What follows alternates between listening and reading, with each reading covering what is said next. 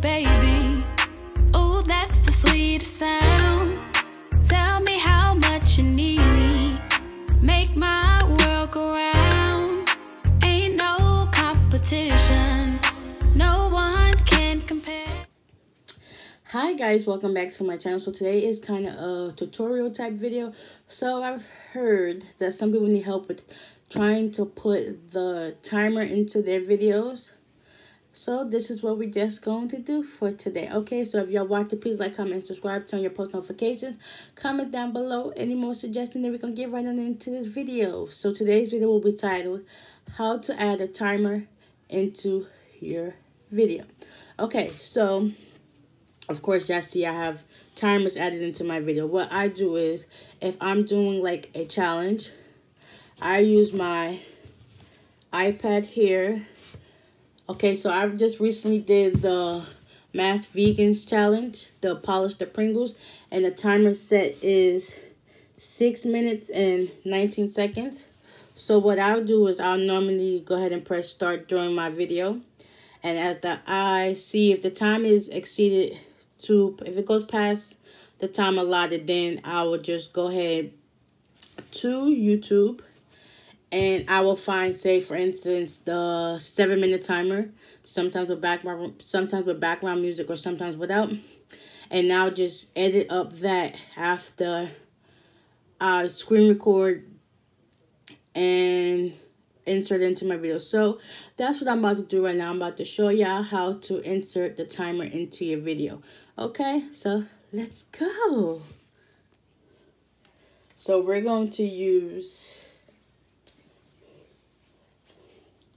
the video I just recorded for the purpose of inserting a timer into my video. I know this video is kind of like all over the place, but it's just for demonstration and educational purposes so that people will not be confused when it comes time to, you know, do what you got to do. All right, so I'm about to go ahead and do this, and I'll see y'all in a minute.